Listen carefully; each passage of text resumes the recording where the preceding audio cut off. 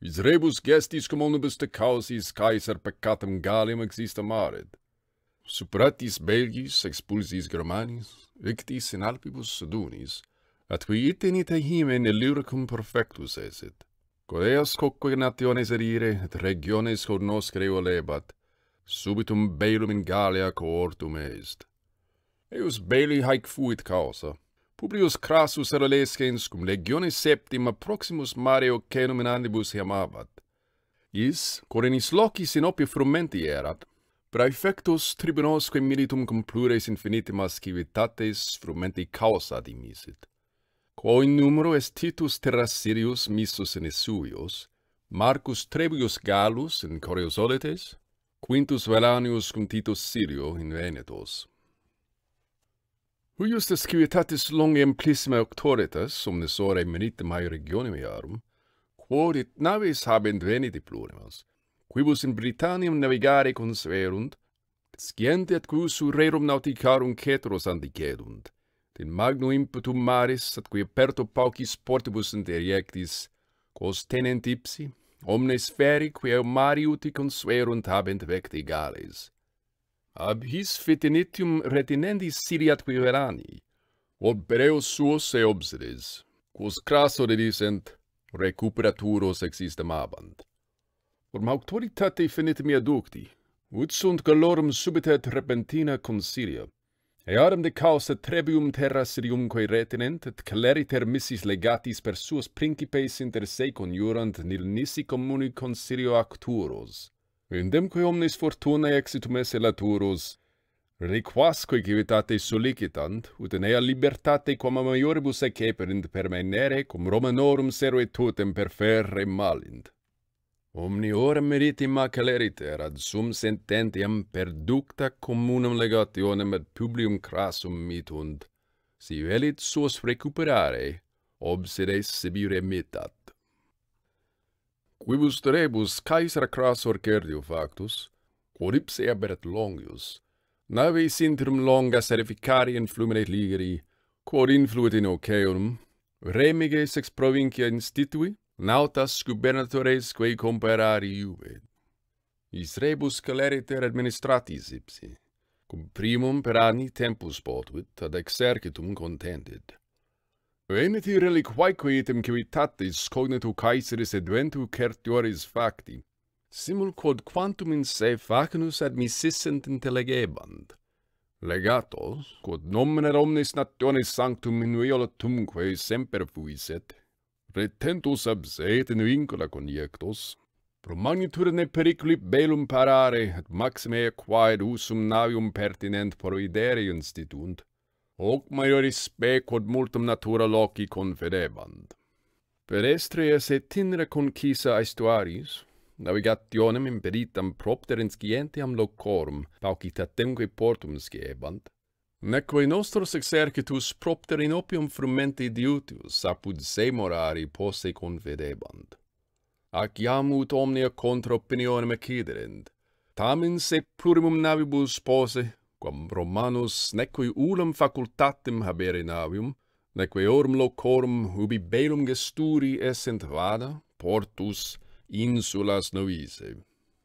Ac longe alem esse navigationem in concluso mari, atque in vastissimo atque apertissimo oceano perspiciebant. Is inetis consiliis opida muniunt, frumenta is agris in opida comportant, naves in Venetiam, ubi Caesarem primum bellum gesturum constabat, quam plurimas posunt cogunt. Socios sibi adit bellum ossismos, lexovios, namnates, biliatos, morinos, diablentes, menapios et sciscunt. Auxilia ex Britannia, quae contra eos regiones posite est, arcesunt.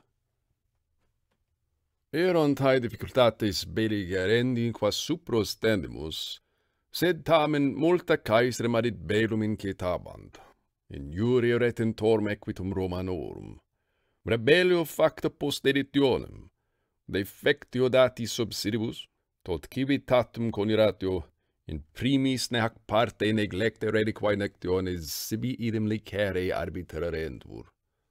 Iteque cum intellegere omnes fere Gallus novis rebus studere, et ad bedum mobiliter clariterque excitari, omnes autem homines natura libertatis studere, et conditionem servitutis odise, priusquam plures civitates conspirarent, partiendum sibi ac latius distribuendum exercitum putavit.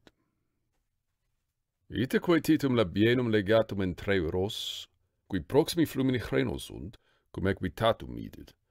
Vic mandat, remus redicosque Belgas adeat, atque nuficio conteneat Germanosque, qui auxilia Belgis arcesiti dicebantur, si per navibus flumen transire conentur, prohibeat. Publium crassum, cum cohortibus legionaris dorigim, et magnum numero equitatus in Aquitanium proficisci ubet. Nexis nationibus auxilia in Galliam mitantur, ac tante nationes coniungantur. Quintum titurium Sabinum, legatum cum legionibus tribus in Venelos, quorius soletis lexoviosque mitit, qui manum distenendam curet. Decimum brutum erodescendem, classi Gallicisque navibus, quas ex pictonibus et santonis reliquisque paccatis regionibus convenire iusrat, praeficit et, cum primum posit, in Venetos proficisci iubet. Ipse eo pedestribus copis contendit. Erant eos mori feresitus opidorum, ut posit in extremis lingulis promontorisque, neque peribus aritum haberent, cum ex altus se aestus incataviset, quod vis acet et semper horarum doricum spatio, neque navibus, quod russus minuente aestu naves invadis ad plicterentur. Ita utraque re opidorum oppugnatio imperebatur. Ac si quandum maniturine operis forte superati, extruso mari agre, ac moribus, atque his oppidi monibus adequatis, suis fortunis desperare coeperant, magnum numero navim ad pulso, cuius resumam facultatem habebant, omnias suo deportabant, sequin proxima oppida recipiebant. Ibi se russus istem opportunitatibus loci defendebant. Haec eo facilius magnam parte maestatis faciebant, quod nostrae naves tempestatibus detenebantur. Summa quae erat vasto atque aperto mari, magnis aestibus raris ac prope nullis portibus difficultas navigandi. Namque ipsorum navis ad hunc modum factae armataeque erant, carinae aliquanto planiores, cum nostrarum navim, quo facilius vada, de cessum aestus excipere possent. Prorae admurum erectae, atque item pupes, ad manditurinem fluctum tempestatumque accomodatae. Naves totae factae ex robere, ad quam isvim ad contumelium preferendam. Transtrex pedalibus in altitudinem trabibus, con fixe clavis ferris digiti pollicis crassiturine. Ancerae profunibus ferris catenis revinctae. Pelles proeli salutaeque tenuiter confectae. Aesive propter in opiam lini, atque eus usus inscientiam, sive eo, quod est magis verisimile, quod tantas tempestates oceni tantosque impidus ventorum susteneri, ac tanta honora navium regi velis non satis comre posse arbitrabantur. Cum is navibus nostrae classi eos modi congressus erat, ut una claritate et pulsu remorum praestaret, reliqua pro loci natura, pro i tempestatum milis essent aptiore et commodatiore. Neque in meis nostrae rostro nocere poterant, tante nis erat firmaturo, neque propter altitudinem fac literum edigebatur, et eadem de causa minus commode copulis continebantur. Ac debatut, cum saevire ventus coepisset et, se vento dediscent, et tempestatem ferrent facilius, et invadis consisterent tutius, et abaestu relictae nil saxet cautis timerent. Quorum rerum omnium nostris navibus casus erat extemiscendus. Cum pluribus expugnatis operis Caesar, ubi intellexit frustra tantum laborum sumi, neque hostum fugam captis opidis reprimi, neque is noceri posse, statuit expectandum classem. Quae ubi convenit, ac primum ab hostibus isse est, Circiter ducentae vigenti naves eorum paratismae, atque omni genere armorum ornatissimae profectae exportu nostris adversae constiterunt. Neque satis bruto, qui classi praerat, vel tribunis militum centurionibusque, quibus singulae navis erant attributae, constabat quid agerent aut quam rationem pugna insisterent. Rostro enim noceri non posse cognorant. Turribus autem excitatis tamen hae saltaturo pubum ex barbaris navibus superabat, ut neque ex inferiore locos satis comere tela erigi posent, et missa galis gravius acciderent. Une erat magnum usvi, res praeparate nostris, falcis praecuta incerta et fixaeque longuris, non absimri forma muralium falcum. Iscum funes, qui ad temnas ad malos destinabant, comprehensia ducti erant. Navigio remis incitato praerum bebantu. Quibus abscissis et temnae necessario congrebant, ut, cum omnes Gallicis navibus spes in velis armamentisque consisteret, is ereptis omnes usus navium uno tempore reperetur. Relicum erat certamen positum in virtute, qua nostri milites facili superabant, atque magis quod in conspectu Caesaris atque omnes exercitus res gerabatur, ut nullum Paulo fortius factum latere posset. Omnes enim coles ac loca superiora, unde erat propinquus de spectus in mare ab exercitu tenebantur.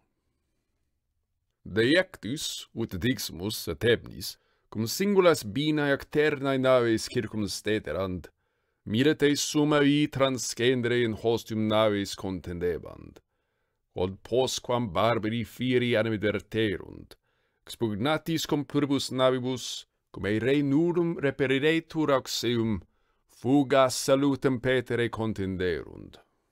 Acciam conversis in eam partem navibus coventus ferebat, tanta subito malacia ac tranquillitas extitit, ut se ex loco movere non possent.